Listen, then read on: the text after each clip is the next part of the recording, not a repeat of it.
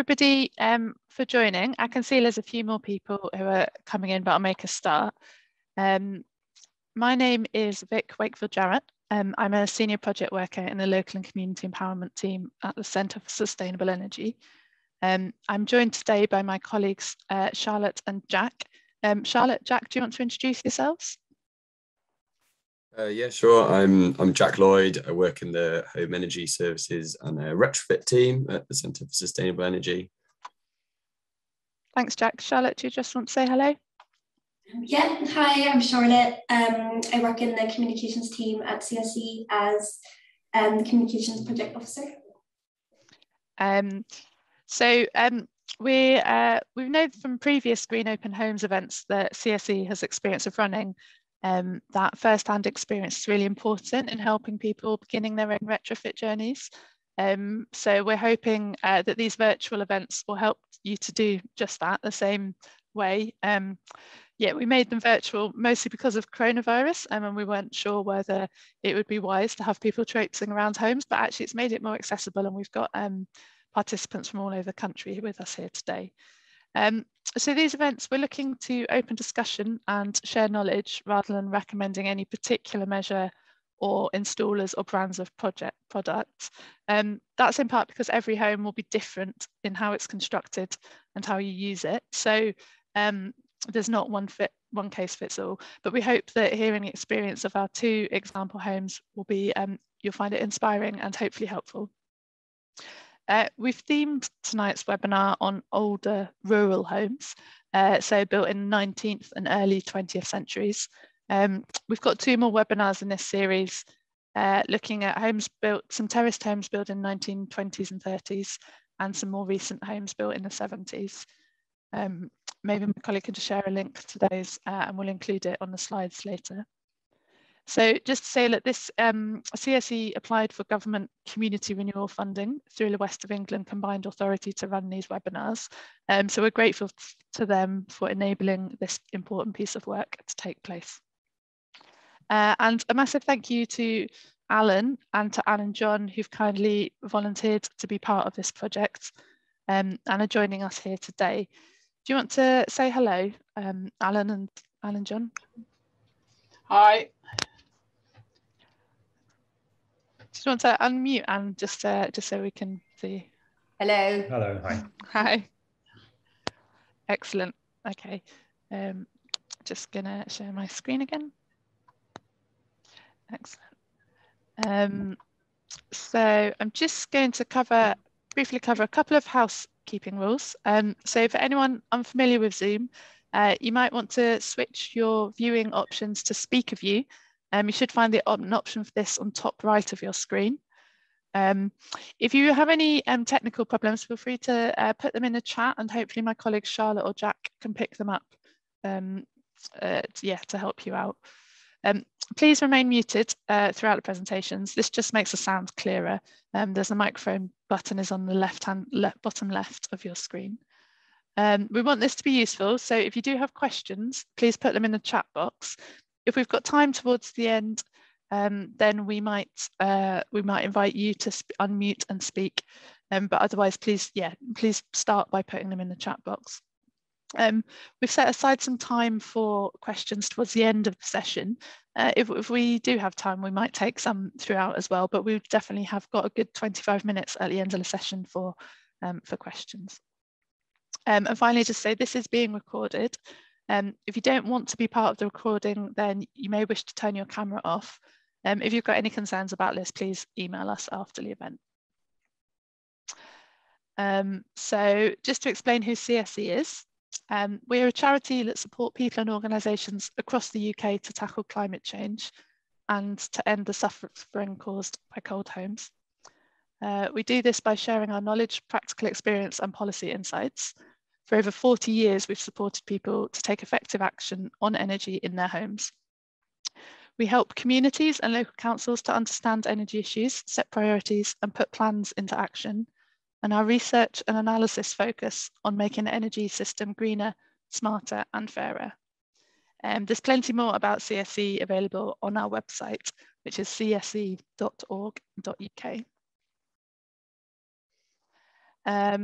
So this is the agenda for today. I've just done a quick welcome. I'm going to hand over to Jack in a second to take us through some of the principles of retrofit, and he'll talk about future-proof, which is one of CSE's services. Then we'll move on to the 2 householder case studies. These will include a short video and then a few words from the householder, and after that we'll move on to some Q&A. I'm just going to stop sharing my screen for a second. If I can find my Zoom controls. And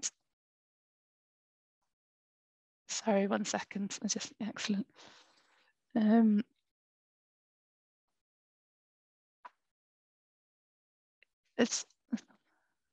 Sorry, Jack, Charlotte, can you just confirm, is my screen still sharing, or? No, it doesn't. No. Okay, excellent. Okay, sorry. I'm just before we kick off, I'm gonna just launch a poll just to ask you few questions about, just one question about why you've attended today, and yeah, what your motivations are. So you should see this pop up on your screens. If you could just select one of those options so we can see who we've got in the room and why they're looking to join today.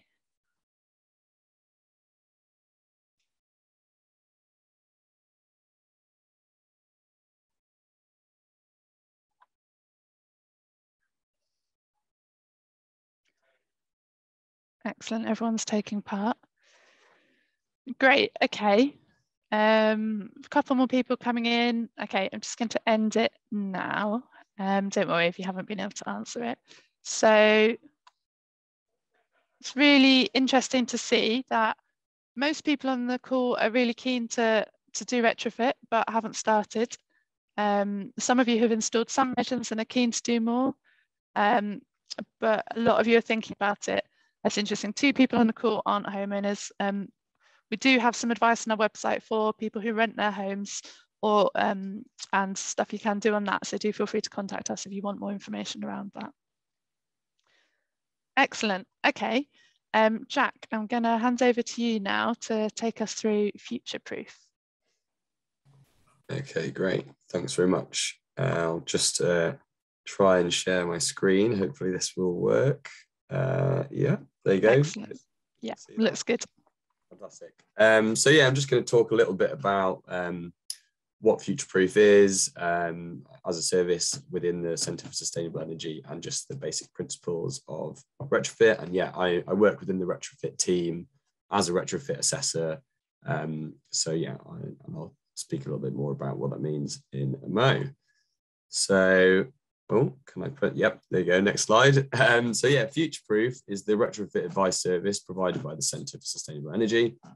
And the project's aim is to provide a service that supports homeowners who have the desire and capital to improve the energy efficiency of their homes, but who need independent advice along various different stages of their retrofit journey. So hopefully that's something that could help some of you potentially based on that poll. But yeah, the future-proof advice mainly concerns the thermal energy efficiency of the property, and thus focuses on insulation measures and low carbon heating. But it can also advise more generally on sort of solar PV and micro generation.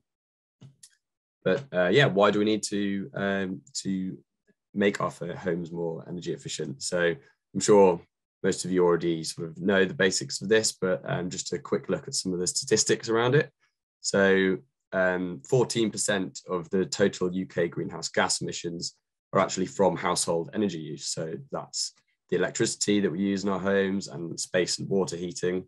And that's equivalent to the emissions from all UK aviation and waste combined. So it is a significant chunk of our UK national greenhouse gas emissions. And the UK has some of the worst performing housing stock in Europe, with 45% of our existing dwellings rated at an energy performance certificate band D, and 19% rated as E or lower.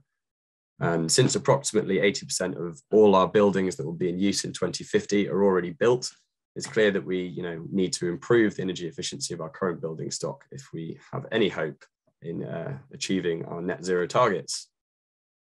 So some basics of retrofit. Yeah, the term retrofit itself just means installing a newer feature into an older product. So it doesn't have to be necessarily related to buildings. But in the context of buildings, it's sort of become shorthand for low carbon or sustainable retrofit, with the main aim to reduce greenhouse gas emissions and improve the sustainability and comfort of buildings. So the best practice approach to retrofitting buildings is what's called the whole house approach. And that's where all the proposed interventions are considered together in the building's context to ensure that all the measures are suitable for that property and do not adversely affect each other. So why the whole house approach? It might seem a little bit obvious, but yeah, the current condition of a property needs to be considered because you don't want to lock in problems or make them worse.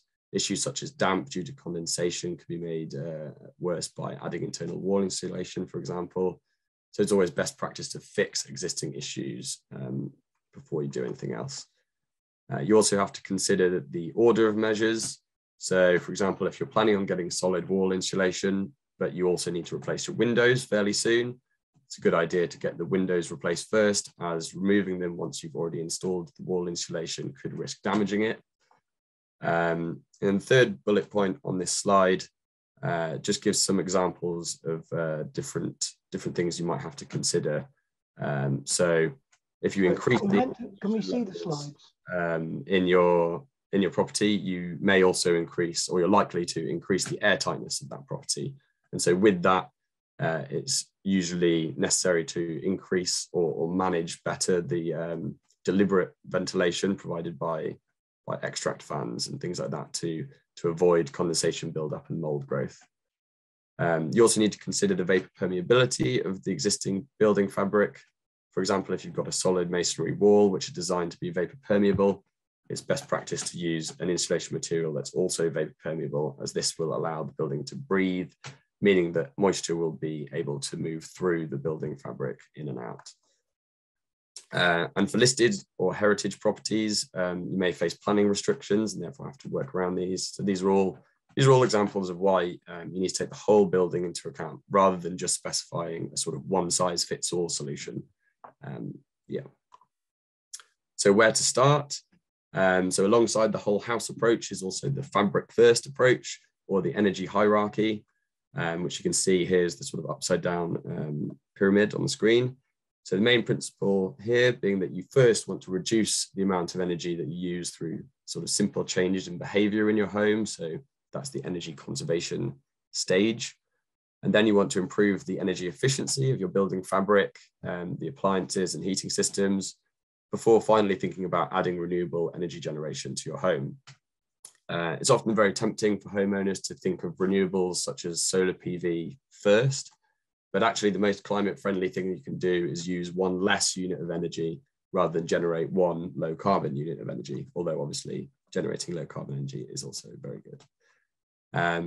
So if you live in the west of England, you can call CSE's advice line for tips on how to conserve energy in your home, or for information on grant funding for different retrofit measures. And calling this line is completely free. If you don't qualify for any of the grant funding, Futureproof can help those who are able to pay to make decisions on their retrofit project. But actually, having said that, as you'll see later on our grant slide, there are some which aren't means tested, so that should be available to everyone. So how does Futureproof help as a service?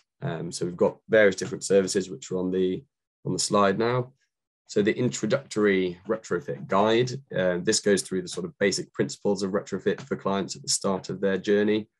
And with this service, one of our advisors will provide a telephone consultation regarding the client's property and discuss the different measures that are likely to be appropriate. The client will then be sent a summary report with information on all of the measures discussed.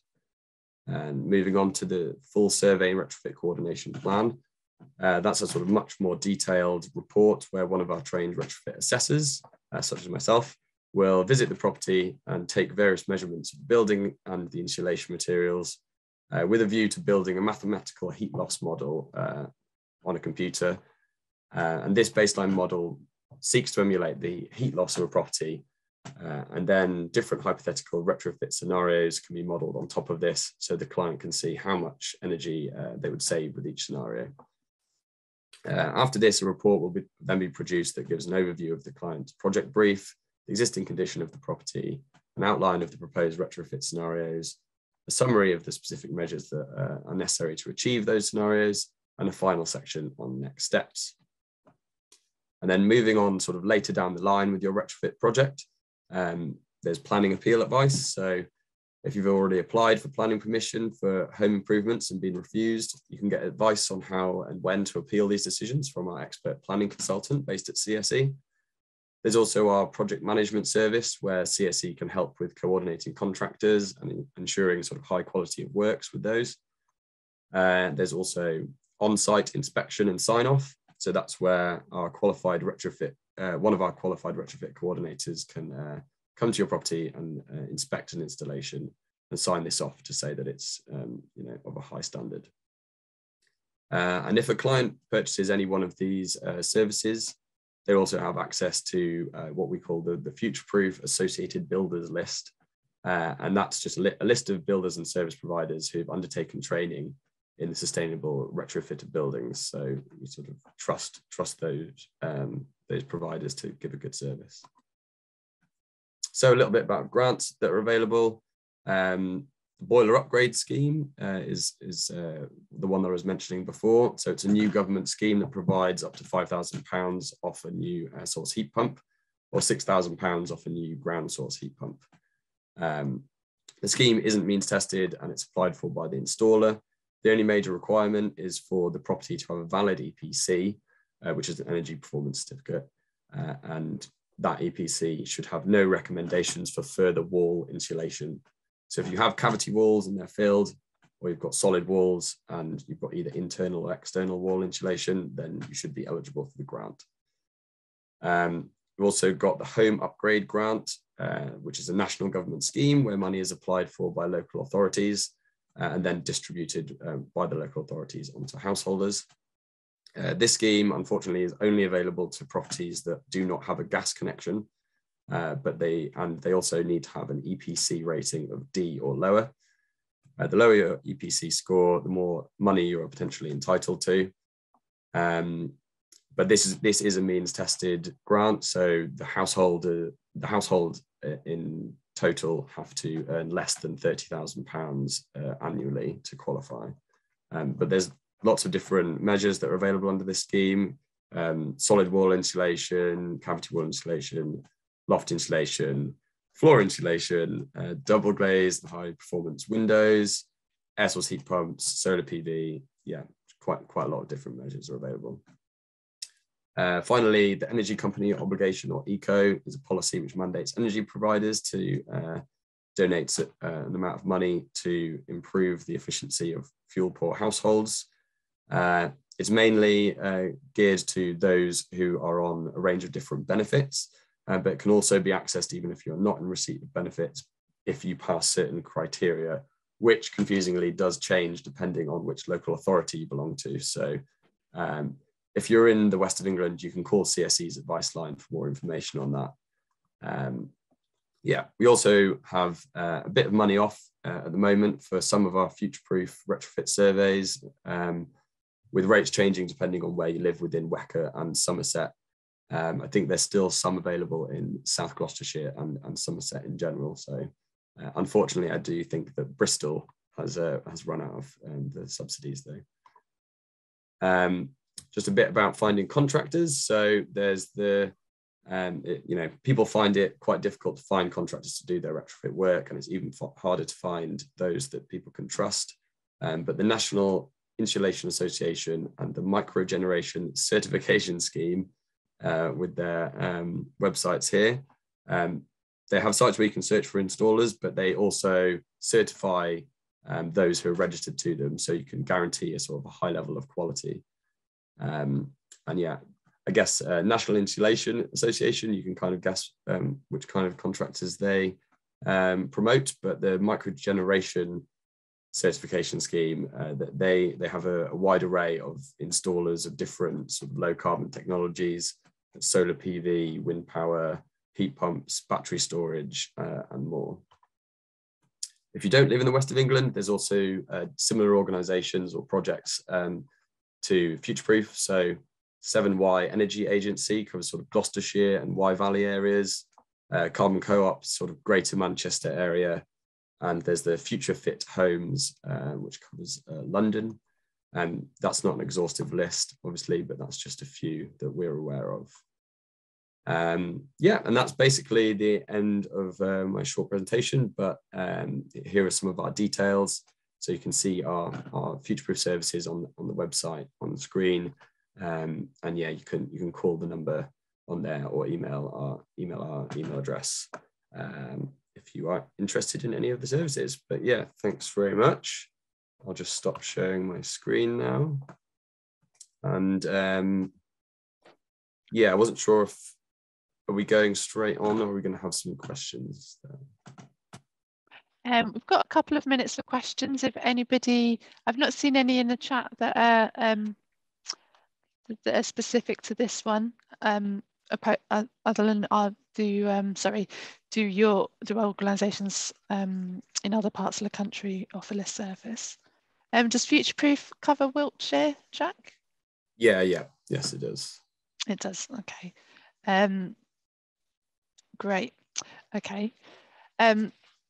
Okay. So hopefully you can see my slides now, which just gives us a bit of details about Alan's home. Alan's kindly agreed to participate today, and we're going to start by showing you a short video we made. Just to clarify, look, for the agenda, we're going to go through these two homes and we'll cover all the questions at the end. Please do continue putting them in the chat. Yeah, I'm just going to share the video of, got too many windows open, sorry. Okay, stop sharing for 1 second.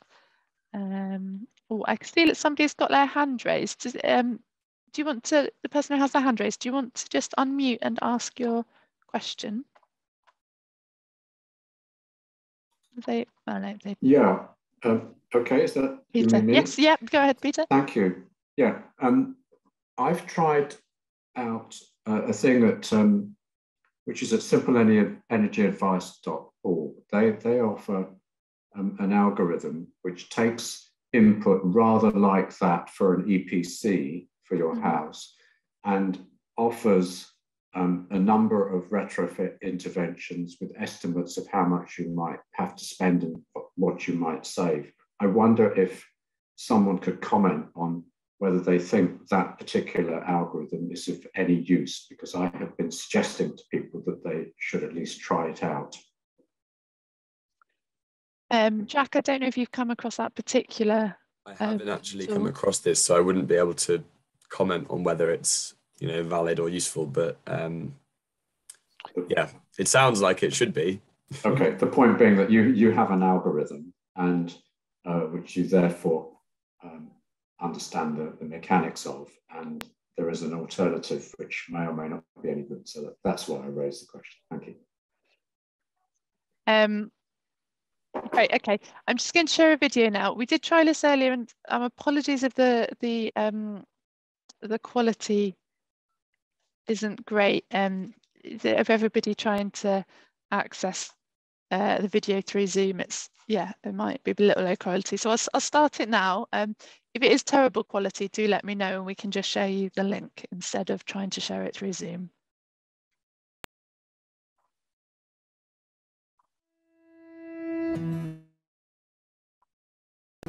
My name's Alan Pinder and I've lived in this house for 30 years or so in Thornbury, and over that time we've done quite a lot of bits and pieces, energy efficient stuff, partly because we're concerned about the environment and we want to save energy, but also because we're aware that energy prices are going up and sooner or later we're not going to be able to afford it. So better to invest in energy saving measures earlier on rather than later. And then we've done various energy improvements since then: solar panels, external insulation to make the stone walls more efficient, bits of double glazing.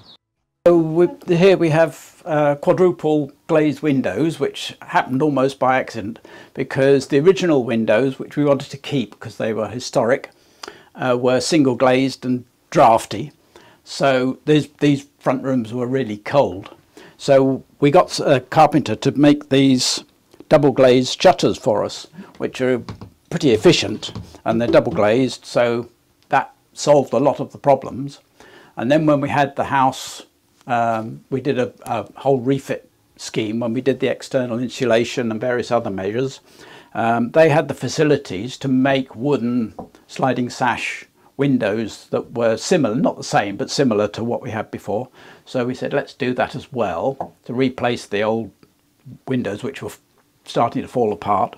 So it means we've ended up with quadruple glazing, which is really efficient. So we installed, when we did the insulation and sealed everything up, we found in the following years that we were getting really serious condensation. And this was a problem. Things were going mouldy in the cupboards and so on. So what we decided to do was to install mechanical ventilation with heat recovery, which is quite a complicated thing to say. But all it's doing is it's a combination of extractors and ventilation. And what the end result is that we have blowers like this through the upstairs and one downstairs that blows clean, warmed air into the house. And in the bathrooms, we have extractors which suck out the moist air. When we originally did the house up, one of the problems that we had was there was no damp-proof courses, and we thought that while we were doing the house up 25 years ago, we would relay the floors with damp-proof courses throughout. And one of the things we've learned is that when we do improvements and maintenance and things on the house, that's a brilliant time to actually do energy improvements as well. So while we had the floor up and the builders were in here doing all the work, we got them to put 4 inches of insulation underneath the floor, which at that time was the most insulated bit of the house, but it's not something we're ever going to do again. So we took the opportunity to do it while we could.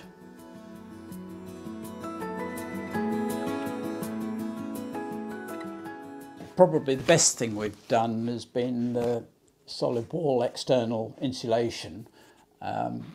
We don't have cavity walls, we're not energy efficient in that way, and there's lots of houses in the country that don't have cavity walls, and it's made a huge difference. It cut our bills by half, and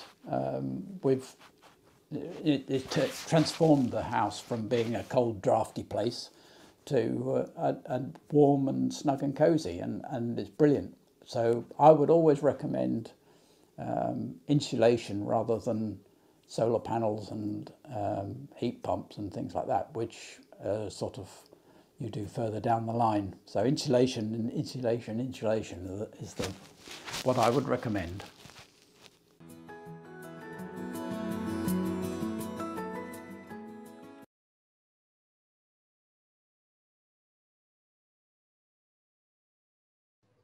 Excellent. Thanks so much for agreeing to be filmed, Alan. That was great. Alan's with us today. Do you want to add anything, Alan, about your retrofit journey or how you're finding the house to live in now? Well, I think it's been good fun doing it. All the stuff that we've done quite a lot of things over the years. In the video, when you came around to do the video, we still had scaffolding up from replacing the solar panels, which is now all gone, but the solar panels are still not working. But yes, I would stick with do the insulation stuff first, and then do whatever you can after that. Great, thank you. We've got a couple of minutes if anyone had a question specifically for Alan's property. Oh, there's one here actually about did you set yourselves an air tightness target before installing mechanical ventilation and heat recovery? No, we didn't. when we did the retrofit, we had a big scheme. We were part of a big scheme to retrofit the house, and the airtightness was measured, but we never saw the results of that. So no, we didn't. But we have insulated the chimneys. We've got draft proofing all around. We've got a front porch. So it was, we did the ventilation because of the condensation that we were getting. So we didn't really have any other options for solving that problem. It needed solving, so we had to do it. Thank you. There's a few questions about this mechanical ventilation and heat recovery, actually. So did you install it yourself? Did you get a contractor? How did you find one? Yeah, just talk a little bit more about that. It seems people are quite interested in the experience of it. And how much did it cost? Yes, it cost me about £1,000. I did do it myself. So the £1,000 was for the ducting and the heat exchanger and fan units. Just over £1,000 it cost. I think you probably, if you had a contractor in to do it, you'd be talking 2 to 3 times as much as that.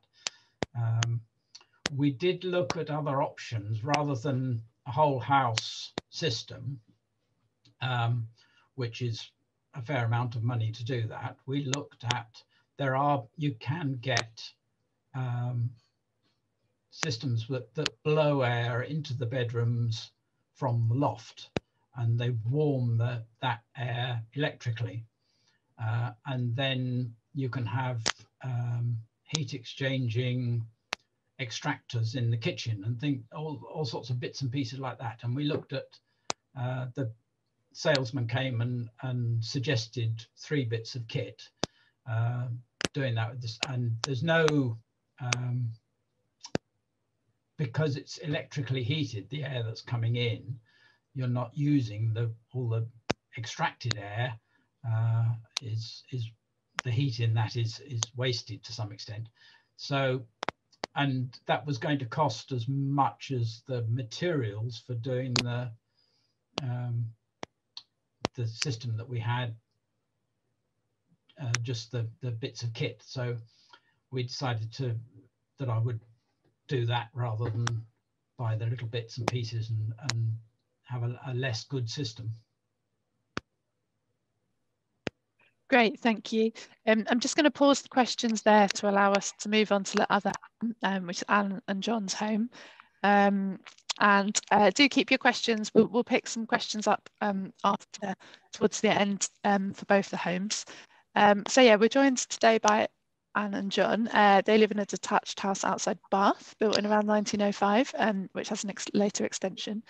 And you can see the list of measures they've taken there. So again, I'm just going to share their video. So bear with me 1 second.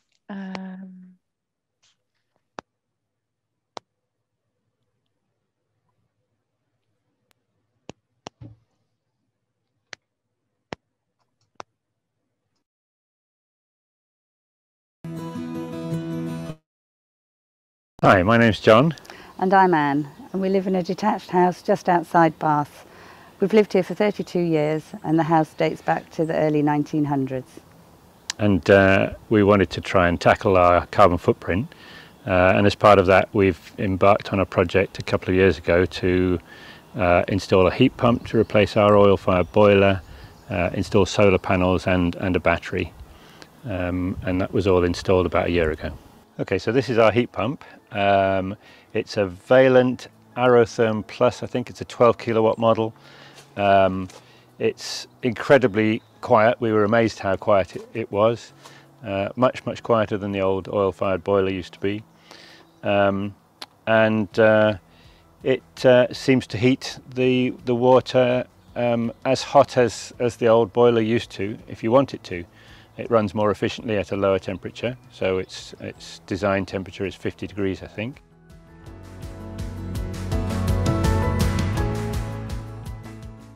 These are our solar panels. We built this garage with a view to optimising the possibility of getting solar panels. And as you can see, we've got this edge-to-edge solar panel system.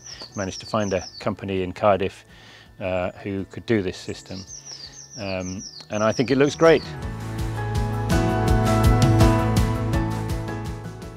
So our motivation for doing all of this work, we really wanted to tackle our carbon footprint. And the most difficult has been converting from what was an oil-fired boiler to a heat pump with solar panels, etc.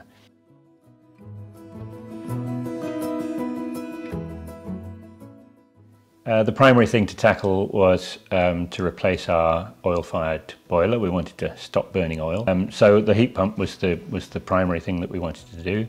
The solar panels, obviously, would be great, the idea of being able to generate our own renewable power. And then we installed a battery because we wanted to make full use of that power, didn't we? A no-brain solution to how we would be able to charge the car and use electricity at really good rates. But we did have a few problems. I mean, we had the roof designed to maximise the space that we had on the garage, and that would in theory provide us with 5.8 kilowatts of energy. But when we applied to the district network operator, they basically said that the infrastructure that allowed power to get to where we live wasn't sufficient, wasn't strong enough, and so they reduced the amount that we could actually supply back to the network to 3.6 kilowatts. Yeah, frustratingly, you have to apply to the district network operator for all of these things. You have to apply, or at least your installers apply on your behalf, for the heat pump, for the solar panels, for the battery, even for the electric car charger.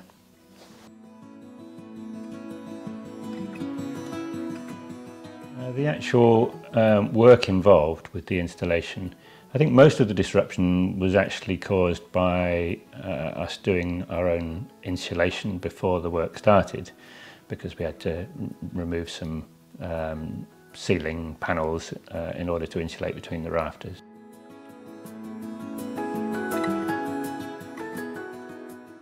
I think our advice to anybody else who might want to do a similar installation would be patient and be persistent and tenacious, but it is worth it. I mean, it's fantastic to feel that your carbon footprint is as low as it could be.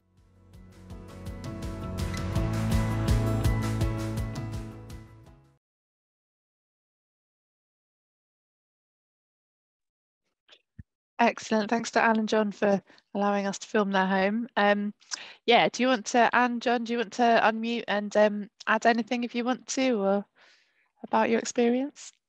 I think the only thing that I would add is that, like Alan, we did a lot of work on insulation, which isn't really covered in the video particularly.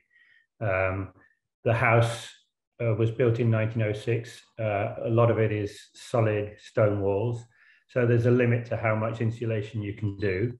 But we did some internal wall insulation in the bedrooms where that had the solid walls, and you do lose a little bit of living space when you do that. But those rooms were very cold before, and now they're much, much better.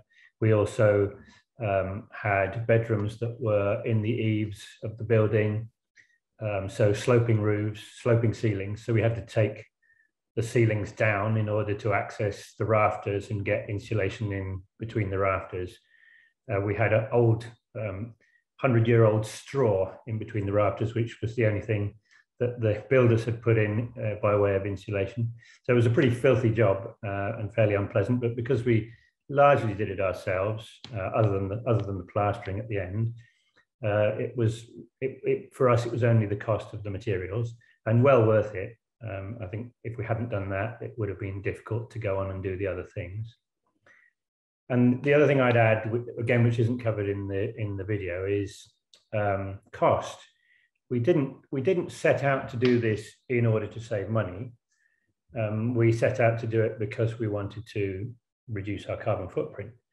But I have to say, in the year that we've been running the heat pump now, we've actually saved a huge amount of money. And we have the benefit of the solar panels, so we're generating some of our own power. But our total energy bill is going to be something like 1/3 of what it was before. So it's still going to take 12 to 15 years to pay for the cost of the work, but it is significantly saving us money. I would say be tenacious as well. You know, I didn't do a lot of this work, but John worked for a couple of years before we started on the project, trying to find people to supply the bits that we wanted, to do the bits we wanted, to do them in the way that we wanted. And, you know, hopefully the industry's got much better now, because obviously it has to if there's that many people that are going to be doing this type of work, which we have to if we're going to meet our targets. But it was a lot of work. It was quite a hard grind to get to conclusions. I don't know whether Alan found the same. But, you know, you kind of feel as though there has to be a better way. There must be better directories, which I think you've sort of alluded to in terms of the MCS index or the MCS registration. But again, it's still quite hard to plough your way through that, because those people seem to come and go at the moment and supply or don't supply on a whim. So, yeah, don't give up. It's worth it.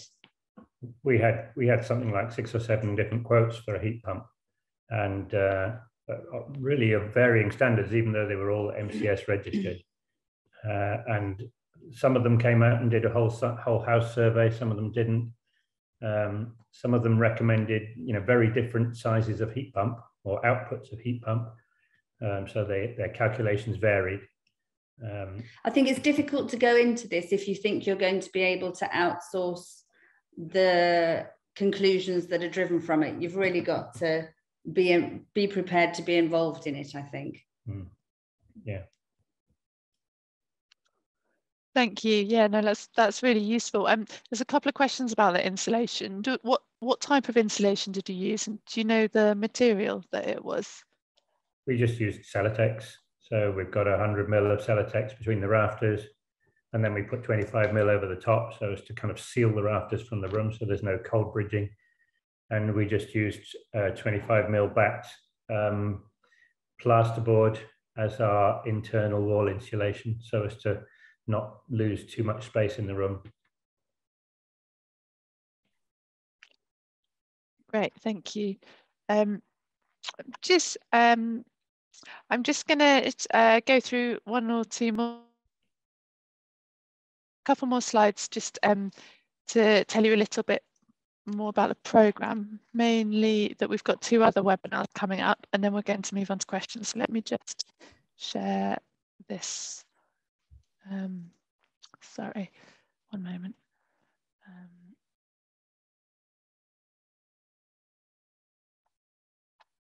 Okay.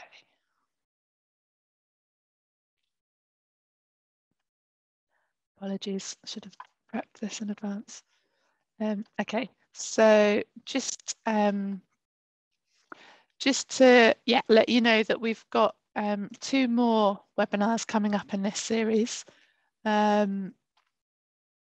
They are, as I mentioned before, one's looking on Monday evening. One will be looking at 2 1970s terraced homes in Bristol. No, sorry, not in Bristol. So let me start again, apologies. So the one on Monday is looking at 2 1970s homes. One is in Thornbury and one is in rural northeast Somerset. And then on Thursday, the 23rd of June, we're going to be looking at 2 detached homes in Bristol from the 1920s and 30s. For those of you that are local to Bristol, we're also holding an information stall on Saturday, the 25th of June at Future Leap on Gloucester Road. Information about all of that can be found on that link, which we can share in the chat. Just to say, we will also be sharing some information after the call. After all of the webinars have been completed, we will be sharing a link to the recordings of the webinars and also some useful facts covering any of the main points that have been raised. So we'll try and include any questions, any answers to any questions in that. Right, next slide. So now we're going to move on to any questions. I'm just stop sharing my time for any questions. Screen. Oh, someone just. Oh, before we do that, I've just noticed that David has joined us. David Symington, you was going to be one of our showcase homes, but unfortunately he was out of the country at the time that we were doing the filming, so we weren't able to include him in the films. David, did you want to say anything about your retrofit experience briefly, just so people could also ask you questions? Do you want to unmute yourself and just say, yeah, there you could just say something about your house? Yeah, no, thank you very much for the people who have shown us their homes. It's been very, very interesting. And it covers a lot of the factors that we're all going to have to take into account. And I really liked the bit about going heavily onto insulation before thinking of alternative energy sources. I have an air source heat pump, and I also have panels on the roof. PV panels on the roof, and I hope to next go on and get a battery. And I was very interested to see Anne and John's Tesla battery, because the idea of recycling car batteries is a really good idea, you know, electric car batteries, and also if you can get an electric car to use them. That would be my next stage. I just did want to ask them about their air source heat pump. Mine also is a Valent, slightly smaller, and there's only 7 kilowatts. But although I find the air source heat pump excellent at producing lots of hot water, and the cistern inside the home excellent, the bit of the system that I am least happy with is the controls. And I would like to ask them if they also have found it very frustrating, the complexity and sophistication of the controls. It's you have to approach a heat pump, and I'm sure you've had the same experience, in a different way to an oil or gas fired boiler. You tend to run it at a lower temperature for a longer time, so it just keeps tripping over. So what we found, once we got it set up, we don't do anything at all to manage it on a day-to-day basis. It just looks after itself, and it seems to be very effective at doing that. And the one we've got, maybe it's a later model than yours. It's got a really, I find it a very simple interface. It's a kind of mobile thing that you carry around, that you put it in whatever room you want to, and it measures the temperature in that room, and you set the temperature you want, and it just takes care of the heat pump to deliver the room to that temperature. And it's amazing how when it's running, the rooms pretty much bang on that temperature. They seem to hardly ever vary. And when it's cold outside, the hot water in the radiator is much hotter. When it's warm outside, the radiator is much cooler. So it compensates for the weather. And then of course, it's a lot less efficient when it's cold. So it's more expensive for those few months when it's cold, but very efficient when it's warm. Okay, thank you very much. Thank you. Yeah, there was a few more questions for you in the chat, John and Anne, if you're happy to answer them. Some people were asking about if you changed your radiators when you fitted your air source heat pump. We had various quotes. Most people said we would have to change all our radiators. Actually, we went with the company that said we wouldn't have to change any radiators, and we sort of went. We took the approach that we would try running it for a winter without changing the radiators, and see whether it kept the house warm enough, and it did. We didn't change any radiators. Having said that, we're changing some now for other reasons, because we're making some other changes to the house. So we've taken the opportunity to change one or two of the radiators and go for slightly bigger ones. The plan being to run the heating system at a slightly lower temperature, and therefore use bigger radiators to get the same heat into the house, and therefore, in theory, run the system more economically, more efficiently. But I don't think we didn't feel as though we had to change them. I think our conclusion was we didn't believe that we'd have to change all of the radiators, and that it's a bit of a myth, maybe forcing people to do all of that at the outset. you know, there's marginal benefits to be had from changing some radiators, but there's a hell of a cost associated with changing those radiators as well, which we didn't simply want to go into blind. Yeah, that's great, thank you. And we also had a question for you about the contractors that you used. Did you use different ones, and did you find that easy, or was there any problems with using different contractors? Well, there are different specialisms. So we used one contractor for the heat pump, another one for the solar panels, another one for the battery. So they're each different specialisms. But it was good in that if you put the battery in at the same time as the solar PV, then you only needed to pay 5% VAT on the battery. If we'd done it at separate times, it would be 20% VAT, which is quite a lot on that battery. And they communicated with each other to make sure that we could get the best outcome for us on from that perspective. So, you know, I guess we were lucky there.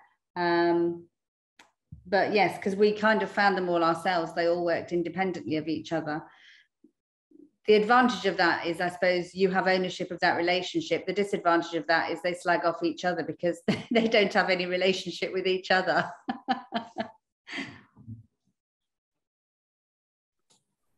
Yeah, thank you very much.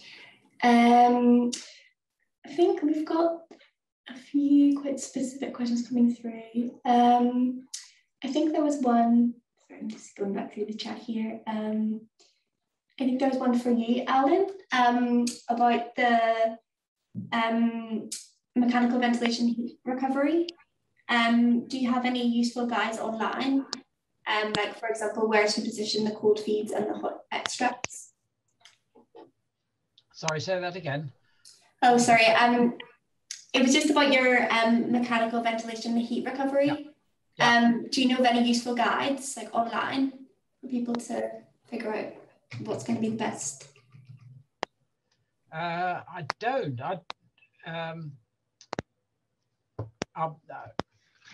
I worked it out from what the manufacturers of the equipment. There's only really one major manufacturer of the boxes, and they do really good quality stuff. And there's loads of stuff on their website. I can't remember off the top of my head what their name of the firm is, but I'll have to think about that. But yes, it probably, I was starting virtually from nothing, from not knowing anything and not having any information, and I managed to find most of what I needed, but it is quite a technical thing, and if you can find somebody that knows about it, then that's probably a good thing to do. Thank you very much. So there's quite a few specific questions in the chat, which maybe we might be able to answer better later on. I was just wondering if anyone wanted to ask a question directly, because I think we've kind of got through most of the ones in the chat. So if anyone wants to raise their hand.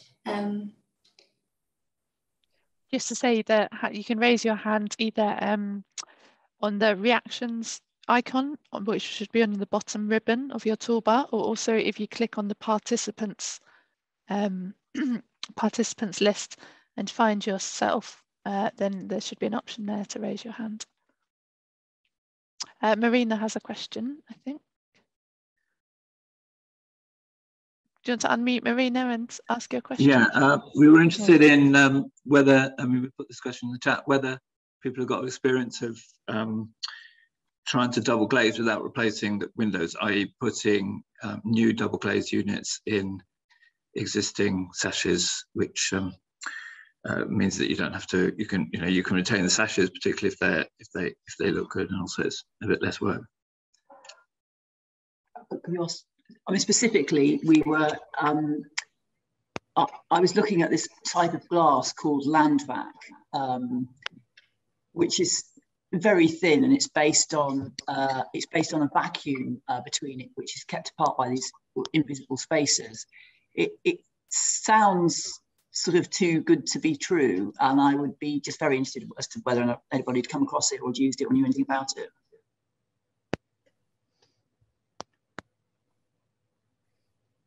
Alan, do you want to talk a bit more about your experience of your windows? Because I know that you yes, I mean, I had the double glazed shutters, which weren't ideal because you can see them from the outside. So we wanted to keep the old historic windows at that time, but improve their efficiency. And the chap who did it for us was just a jobbing joiner, and he made them, and he did quite a good job. They made them fit really neatly,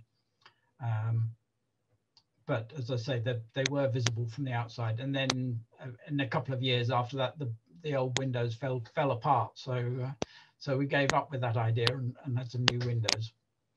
But it would be possible. There's all sorts of difficulties. There's all sorts of things. It means you can't, if you have shutters on the inside, it means you can't put anything on the windowsill.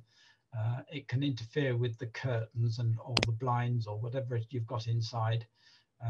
So you have to think carefully about the design of it. And they're quite sort of big chunky things, the ones that we had, in order to get them to fit tightly. So there were disadvantages as well as advantages. I think that about sums it up.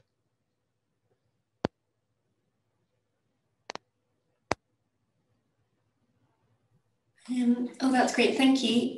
Did anyone else have their hand up? Oh, sorry, Yeah, David seems to be waving. That was you waving at us. Can you go ahead, David?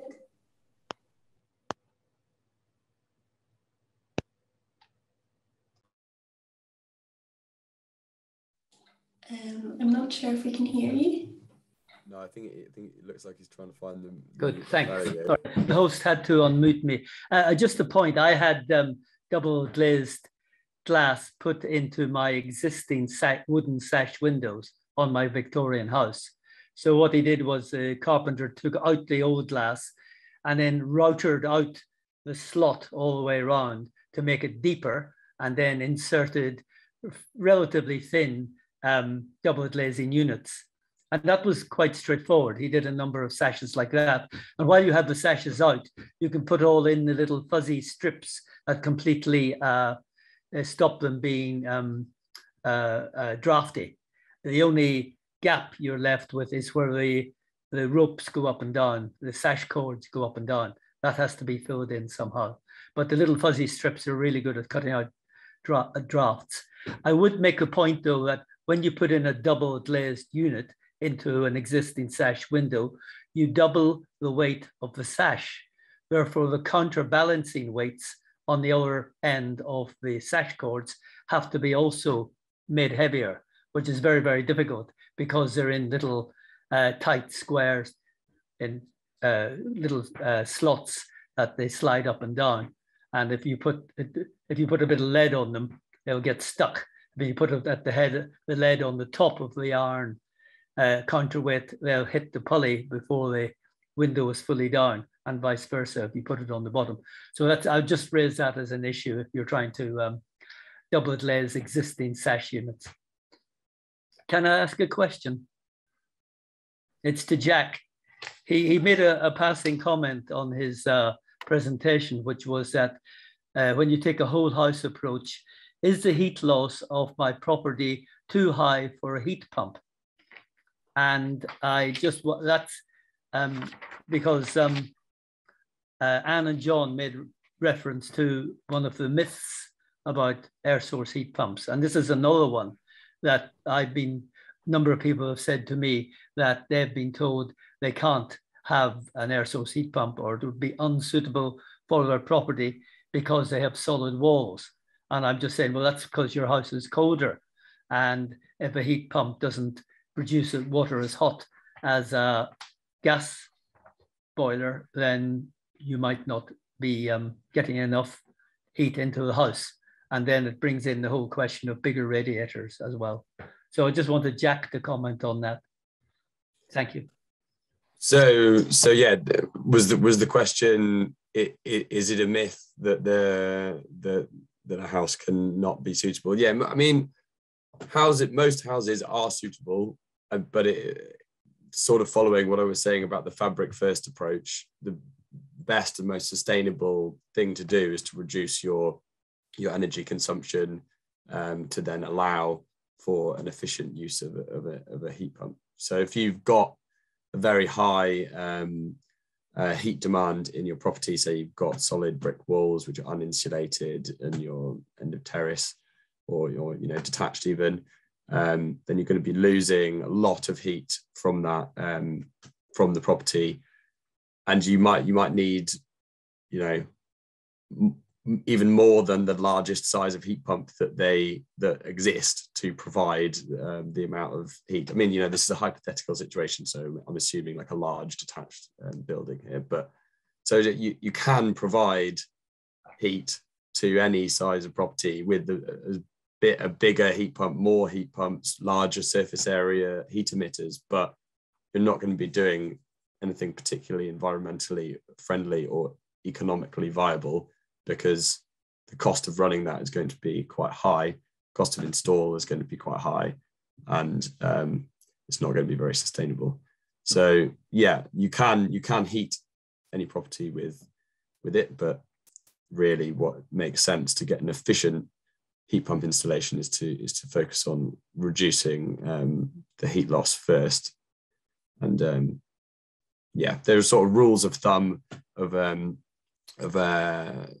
what levels to achieve. So yeah, sort of like a 12 kilowatt system is sort of a good installation. If you can get it even lower, I think you said you had a 7 kilowatt system, but yeah, so that's the sort of the rating of the size of the heat pump sort of matches the peak heat demand of the property, so they're sort of directly related. Thanks. And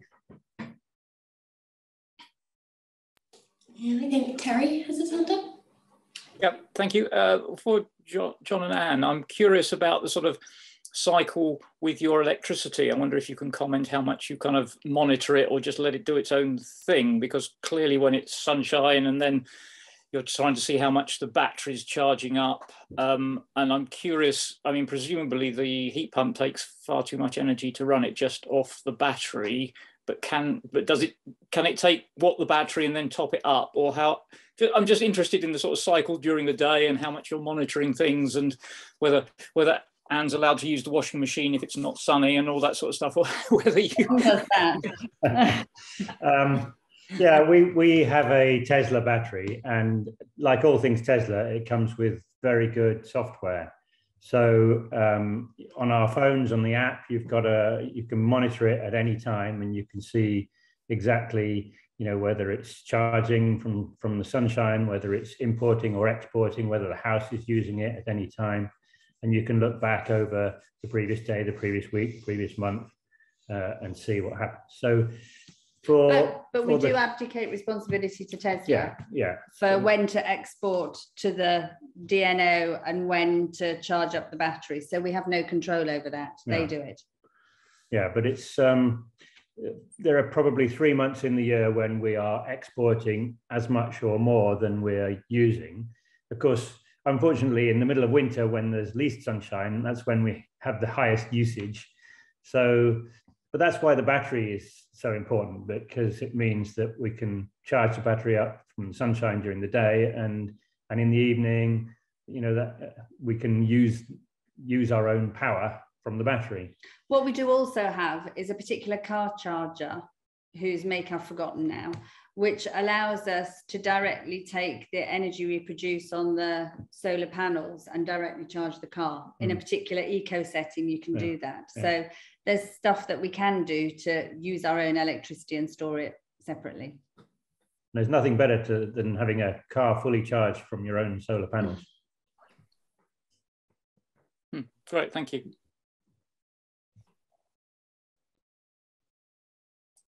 There was a question in the chat about how much money like the different measures costed, and I was just wondering, maybe Alan, if you wanted to expand on that a little bit. Sorry, could you repeat the question again? Oh, sorry. Yeah, it's just about the different measures and how much they cost to install for you personally. Right. Well, it's a bit difficult to separate some of it, but I would say that we had all the insulation done at the same time. So the external wall insulation, filling the chimneys with insulation, and double glazing. I think the external wall insulation cost about £10,000. I'm not sure whether that's would still be the case now. So this was nearly 20 years ago. And that gave us 4 inches of insulation, which is a fair amount of insulation. But as part of doing that, you have to move all the down pipes and extend the window sills, and there's a whole lot of other stuff that goes with it. So that's why it's cost that much. Let me think. The insulating under the floor cost us almost nothing because we were taking the floor up anyway. If we hadn't been taking the floor up, that was part of a major doing the house up. So I don't know the cost of that, but you're probably talking a few thousand. As I said before, the ventilation system, I did it myself, and that cost £1,000 in equipment. Insulating the chimneys, I would think that was relatively cheap to do yourself. It's just blocking up the bottom end of the chimney and get up the top and pour a load of vermiculite in. Vermiculite's not cheap, but you're probably talking tens of pounds rather than thousands. But getting up to the chimney is an interesting challenge. So I probably would have paid £1,000 for scaffolding to do that. I think that's most of the sort of insulation and things job. So they're all quite expensive. I mean, the solar PV, when we originally did all of that cost us about £5,000, and we've just replaced it all, and that cost us about 2,000, I think. So that shows how much PV has come down in cost. And a lot of these things are going to get cheaper as the contractors get better at it and the technology improves. It'll all get cheaper, I guess. Oh, thanks for that, Alan. I think that's all the time we have for questions. So I think, yeah, we're just going to share some ways that you can contact us. So we've got like our community's email address. We're also on Twitter. If you'd like to follow us on social media and tag us in any things that you think we'd like to see. And also at just our website, there's quite a lot of information there on different like retrofit measures, and we have fact sheets, etc. on there too. Thanks, Charlotte. Yeah, just to say that we will be circulating a recording of this webinar and links to any useful resources after our last webinar. So that's on the 23rd of June, so probably in early July. We'll send one email out to anyone who's registered for any of the Eventbrites. Just a reminder that there were 2 more webinars coming up, one on Monday and then the following Thursday. So do look on our website for details of those. And yeah, one is themed on 1970s homes and one is on 1920s, 1930s homes. Yeah, we'd love to hear from you how you found the event and get your feedback, just so we can see how we can improve the next ones. So it'd be grateful if you could take 5 minutes to complete a survey, which should pop up when you leave the Zoom meeting.